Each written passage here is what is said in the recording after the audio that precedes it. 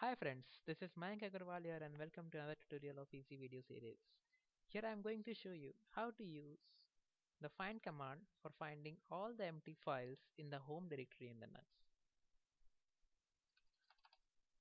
Okay, it is very simple. Just type find tilde minus empty.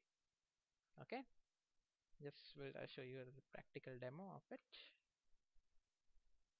Just type find tilde. You will find left to the button 1 on most of the keyboards and just type minus empty. Oh, there you go. These are all the list of empty directories in your home folder. Okay, you wanna check something?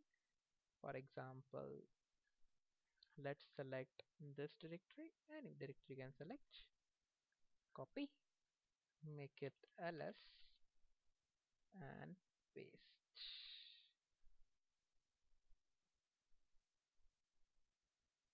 Let us do this. Some mistake, I guess. The command is correct. Okay, let us check this directory. Okay,